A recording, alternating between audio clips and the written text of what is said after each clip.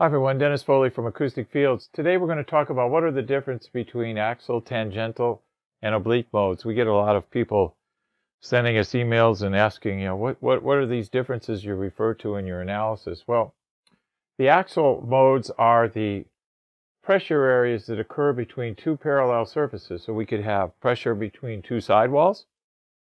We have pressure here, because those are two parallel surfaces. And then don't forget about the floor and the ceiling. We have pressure that exists between those, but those are called something else.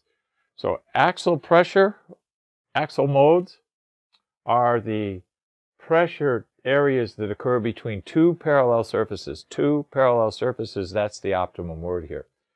Tangential is between four walls, so we have pressure that occurs between the two parallel walls and then two more parallel walls. So that's the definition of tangential.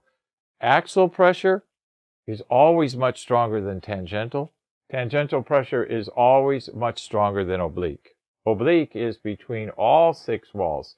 So we have ceiling, floor, and then we have front, sides, and rear wall. So we have three sets of pressure areas going on within the room. Well, if you think about it, a room has six sides, so it'll produce three sets of energy pressure relations. So it's all dependent on the dimensions. And it's all dependent on the frequency that's going to cause the resonance. A 30-cycle wave of energy will produce a different resonance in a different room than a 40 will, just because of the length of the wave. So all of the variables have to be taken into consideration, and the strength of that resonance is dependent on the distance.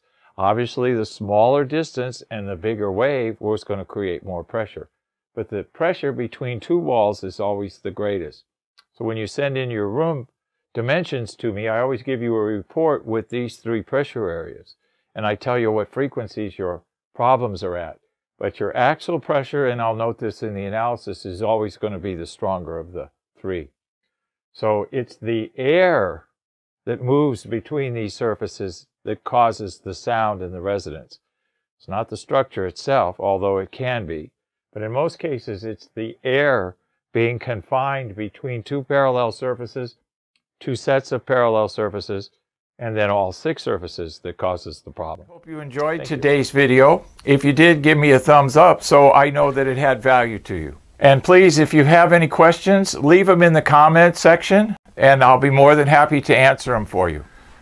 Alternatively, if there are other topics that you wish to discuss or see discussed in a video presentation, send me an email, info@acousticfields.com, and we'll get them on our list and get them done for you. I release a new video about every week, so stay tuned to our YouTube channel and keep updated on our new videos.